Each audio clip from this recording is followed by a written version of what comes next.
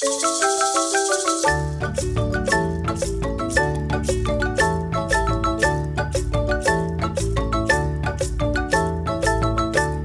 100 years ago, in 1915, an 8-year-old child from a farm in Yepocapa approached Dr. Rodolfo Robles' office because of ocular and skin problems. Upon examination, Dr. Robles found a nodule in the child's forehead, which he removed, opened, and inside he found some long threads, which he identified as Onchocerca volvulus worms, the cause of Onchocerciasis.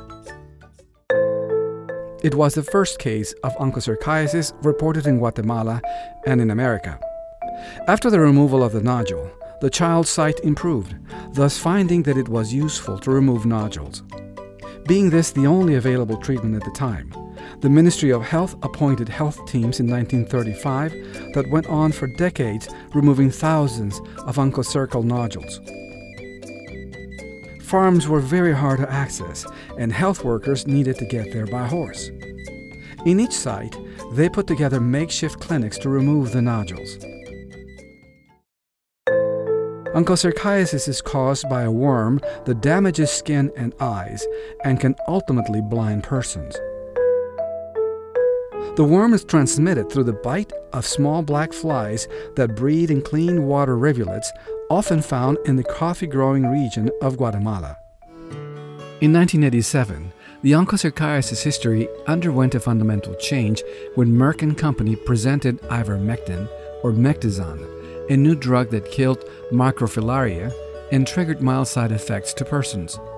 Merck committed to donate ivermectin for as long as needed to eliminate onchocerciasis in the 37 countries affected by the disease. In Guatemala, the disease was found in 4 areas that were known as foci: Santa Rosa, Huehuetenango, Guatemala Escuintla, and the central focus located between Suchitepeques, Chimaltenango, and Sololá departments.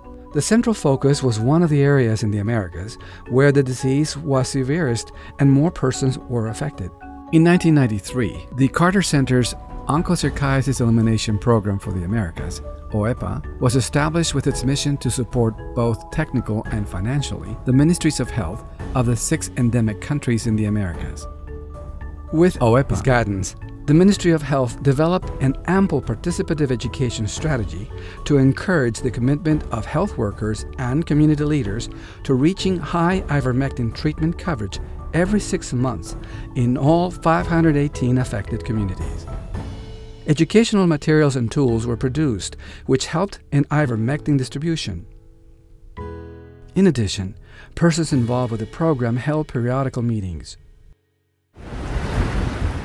Thus, neither the sun nor pouring rain hindered the visits of health and volunteer workers to distribute the drug. Day, night, or weekends, they went in search of people to give them ivermectin. This tremendous effort bore fruit in 2002, when Guatemala for the first time reached a treatment coverage higher than 85%. The program kept coverages high until, one by one, all foci interrupted transmission of the disease. Santa Rosa in 2006, Guatemala Escuintla in 2007, Huehuetenango in 2008, and the Central Focus in 2011. In 2010, the Art as a Bridge to Health strategy was implemented with the guidance of Caja Lúdica Group, and health teams and community collaborators saw their artistic skills surface. Participation levels were unprecedented. Elderly ladies portrayed the onchocerciasis worm in the streets. Children posing as health workers or black flies. Teenagers in stills playing the role of Supermectizan, and Caja Lúdica artists spreading the joy and the celebration spirit. Thus, onchocerciasis was placed in a leading role in the communities. People in the streets were surprised, happy, and amused. It was something never seen before.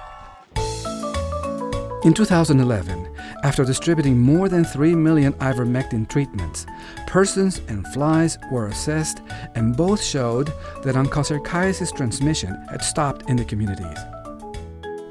In 2014, after 3 years of surveillance without treatment, new assessments to flies confirmed they remained free of worms, and therefore, onchocerciasis had been eliminated. In 2015, the Ministry of Health requested the verification of this achievement to the World Health Organization. The following institutions played an important role in this story of success that led to elimination of onchocerciasis from Guatemala. This success was a product of 100 years of committed work of many persons, institutions, and especially of health workers and affected communities. This Guatemalan public health triumph belongs to them all.